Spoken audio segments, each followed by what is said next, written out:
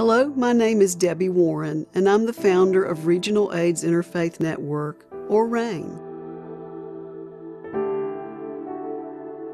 Based in the greater Charlotte area, RAIN's mission is to engage the community to transform lives and promote respect and dignity for all people touched by the HIV crisis through compassionate care, education, and leadership development.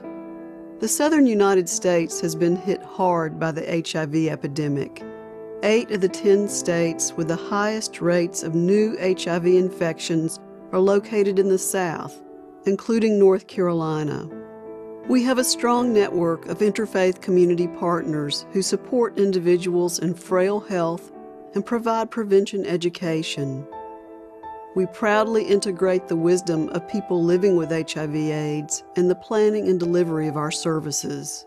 Programs include a comprehensive case management program, outreach to minority and bilingual communities, and a specialized program reaching HIV-positive youth and young adults ages 13 to 24. Our dedicated staff members are called on to assist with a range of HIV-related situations, some of which are very challenging, such as the case of a 15-year-old boy living in foster care who learned the overwhelming news that his HIV test had come back positive.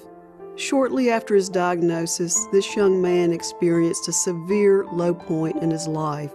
Things began to turn around when he became active in our Empowering Positive Youth program. He attended every event and support group offered. He began to set goals.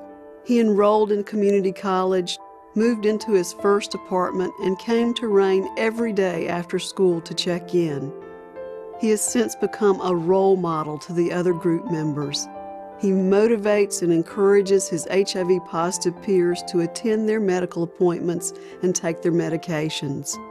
He's also learned how to use coping mechanisms. I'm so proud to work with staff members who care so deeply about people living with HIV. RAIN has been very successful in framing our community's dialogue about HIV/AIDS. With your support, we can continue to replace judgment with understanding, prejudice with compassion, and ignorance with knowledge. Thank you.